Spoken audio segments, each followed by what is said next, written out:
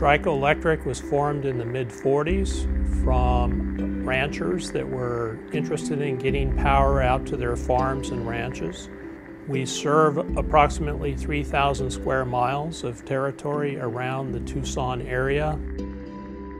We have a mountain at 9,000 feet elevation that we serve. We also serve power all the way down south across the border into Mexico. So we have a very diverse area, very rural, and we have approximately 43,000 members in the cooperative.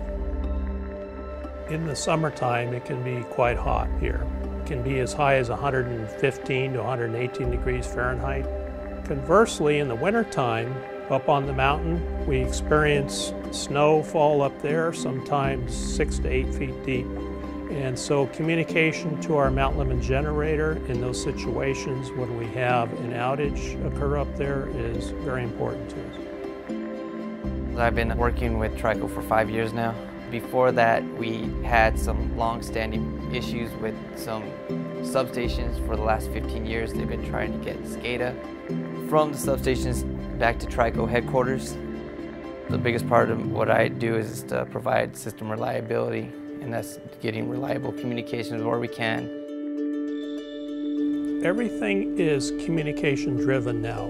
The Schweitzer relays and Schweitzer radio equipment that we use bring back events. So if we have a fault on our system and we have communication linked to that recloser, we can bring that fault data back into the headquarters. We really respect SEL as a company.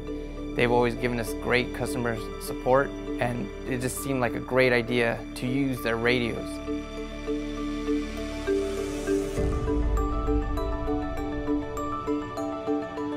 For this one, we needed a mirror bit circuit, so we went with the 3031 radio. We have a mirror bit circuit that is connected a mile away where the other SEL 3031 radio is. That connects to an SEL meter. If that meter detects any kind of pushback, it uses that mirrored bit circuit as a trip scheme to protect our transformer, so there's no pushback to the substation. So this is our SEL 3031 radio. This is the other end from the recloser. These are the two RS-232 circuits we have. That's our SCADA, and you can see the polling, the transmit, receive. And you can see how that polls every once in a while. If you look, RS-232-3, that's our mirrored bits connection, and it's just a constant connection. No other radio is going to do mirrored bits, and that's what's good about the 3031 radio. With this configuration, it's just for recloser and event reporting, maintenance. So we went with the SEL 3060 900 megahertz radio, and it's been a solid link for us. Not only do I have a connection back to the substation for SCADA, I'll also be able to log into the radio from my desk back at the shop. So if I have any kind of issues, I can remote in to these radios. It's a great setup. Eventually, we'll have some more reclosers out in the field. I'll have them point back this way as a repeater, and then this will be the connection back to New Tucson. I just logged into the radio. This is the 3060 radio. The interface here is really user-friendly.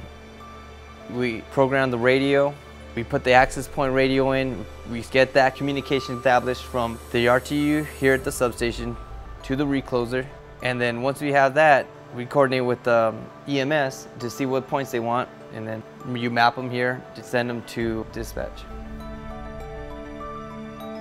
We plan on continuing to expand our SCADA out into the field devices, and we're excited for what we're going to do and the accomplishments that we expect to make. It's just going to help troubleshooting, it's going to help safety-wise with our linemen, just getting reliable communications where we can.